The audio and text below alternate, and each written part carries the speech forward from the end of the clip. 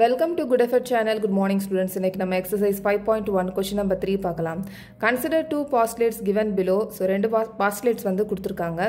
Given any two distinct points A and B, there exists a third point C which lies in between A and B. Okay, first postulate. Second postulate வந்து there exist at least 3 points are not on the same line. First வந்து ரெண்டு postulate கொடுத்திருக்காங்க. இதுக்கு வந்து questions வந்து கேட்டிருக்காங்க. Do these postulates contain any undefined terms? So first questionல வந்து இந்த postulateல வந்து undefined terms வந்து இருக்கா அப்படினு கேட்டிருக்காங்க. நம்ம introductionலயே பார்த்திருக்கோம் lines, point, plane இது மூணுமே undefined terms.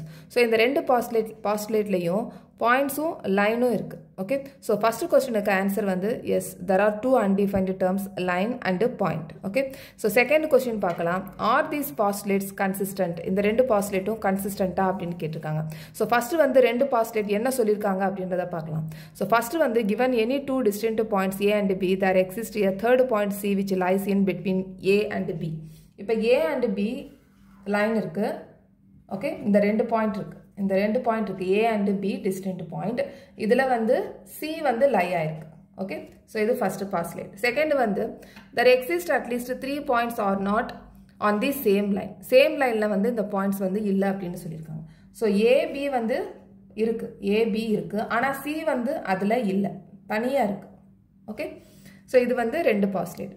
இது வந்து question என்ன கேட்டிருக்காங்க, are these postulates consistent அப்படினு கேட்டிருக்காங்க. So இங்க வந்து they are consistent தான், because they deal with different situationல இருக்கு. Say that given two points A and B, there is a point C lying on the line which is in between them. Okay, so நான் படம் வரைஞ்சிருக்கேன். ரெண்டாவது வந்து says that given A and B can take C not lying on the line passing through A and B. A B ல C வந்து இல்ல, தனியா இருக்கு. A B வந்து C வந்து தனியா இருக்கு, இங்க இருக்கு. Okay, A and B ல C வந்து தனியா இருக்கு. Okay, so next வந்து மூணாவது question, do they follow from Euclid'S postulate? Explain அப்படினு கேட்டிருக்காங்க. அதுக்கு ஆன்சர் பின்னாடி. These postulates do not follow from Euclid'S postulate, however they follow from axiom 5.1.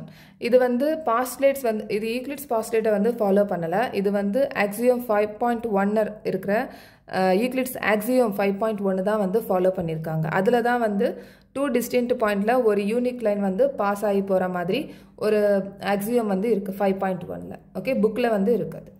Okay, next question next வீடியோல பார்க்கலாம். இந்த சேனல் உங்களுக்கு பிடிச்சிருந்துச்சுனா சப்ஸ்கிரைப் பண்ணுங்க, ஷேர் பண்ணுங்க, லைக் பண்ணுங்க, கமெண்ட் பண்ணுங்க. Thank you.